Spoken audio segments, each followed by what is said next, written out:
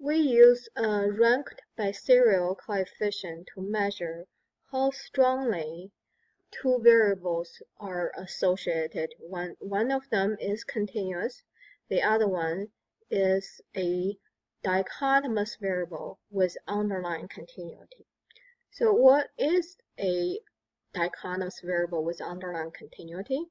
One example is if you have a class in which students can get scores anywhere from 0 to 100, but instructor at the end of semester decided, okay, anyone who gets score over 60 has passed, and those who get scores lower than 60 is graded as fail. So in this case, even though the score itself is a continuous measure, the grade is presented as pass versus fail. So this example of a dichotomous variable with underlying continuity. Since SPSS doesn't offer you the option to get a Rank-Biserial coefficient, so let's learn how to get this measure using Excel. The data set I presented here is from page 163 of the textbook. So you can see here we have 16 participants in the study. They are graduate students who either failed or passed their comprehensive exams.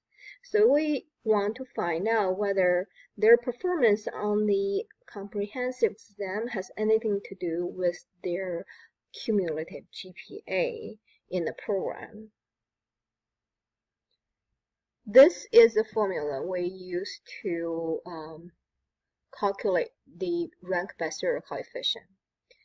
First, you want to know that the entire sample is divided into a group P versus a group Q based on the two values of the dichotomous variable. That's how we come up with the two subscripts used in this formula. In our example, group P is those who failed the comprehensive exam, and group Q is the student who actually passed the comprehensive exam. So the P here has nothing to do with the pass in our data set. A little bit confusing, but just keep in mind we always use P and Q. It doesn't matter how you label your values for the dichotomous variable in your particular question. The other variable we have here is the GPA. That's the continuous measure. Okay, so XP bar is the average GPA of students who failed the comprehensive exam, and XQ bar is the average of GPA of students who passed the comprehensive exam. That's how you calculate those two values.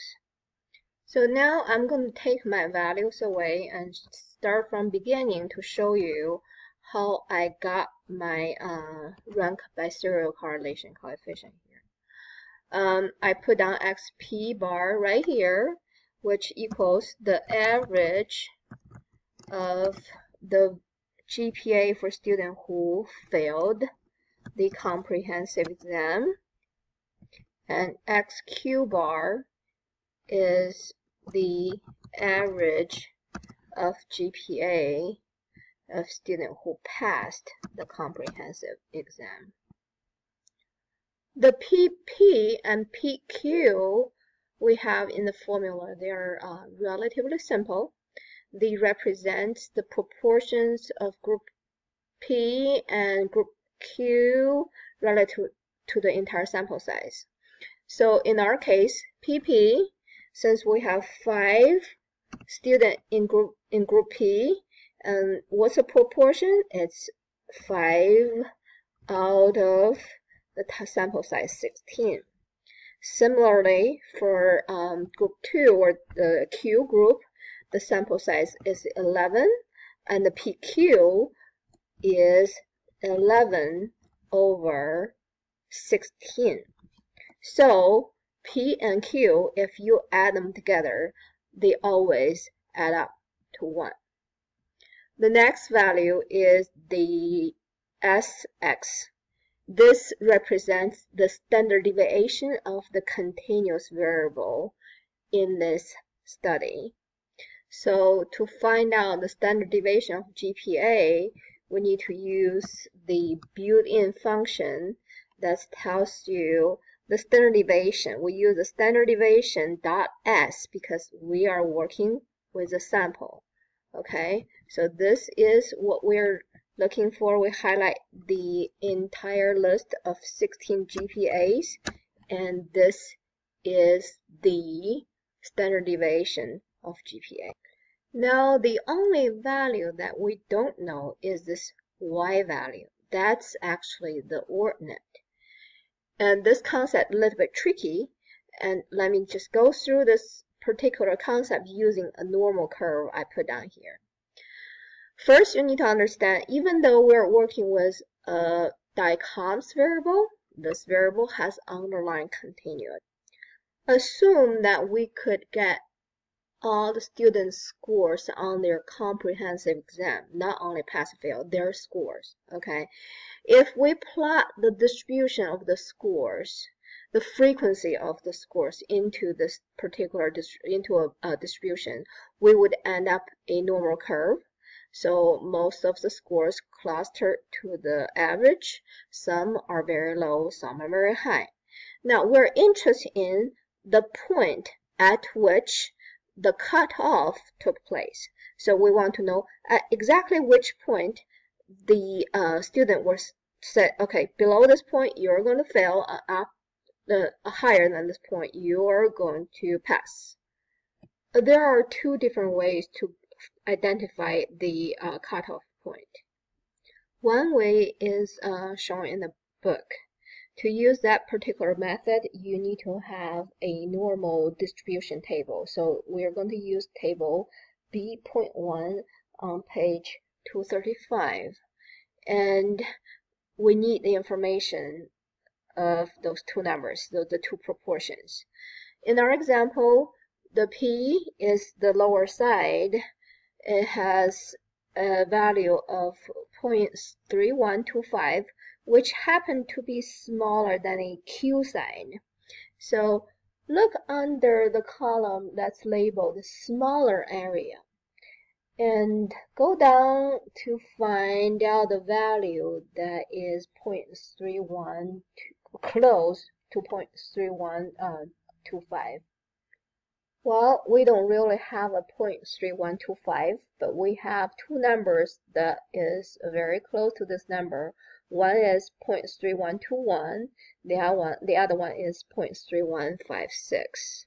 So we know we are looking for a value that has a z-score somewhere between 0.48 and 0.49.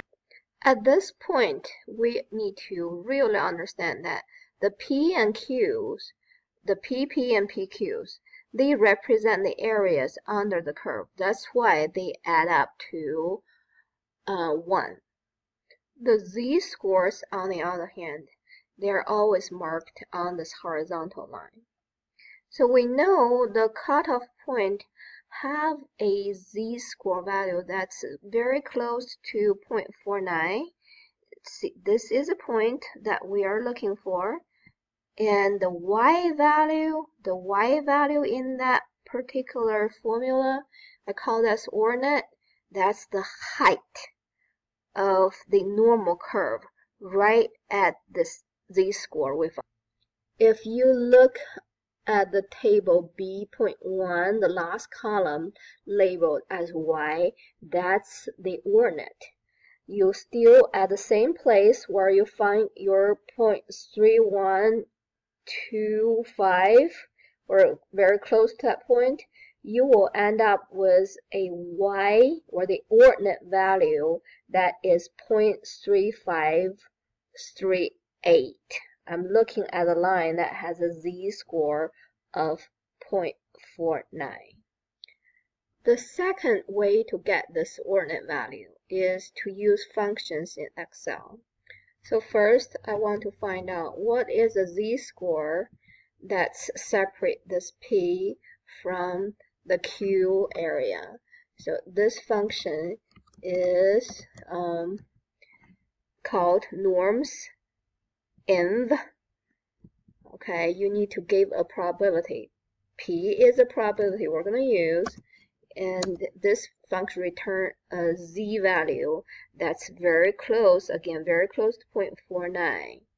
And once we get the z-score here, we know that we need to find the height of this ordinate at z equals 0.48878.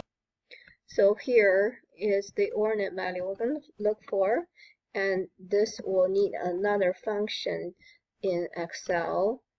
That is, once you have a normal distribution, you know the z-score, what's the density of that distribution, or what's the height of the ordinate is going to return. So the z-score is the one we just found out, and we are not going to ask for the cumulative density, so we're going to use the word false here.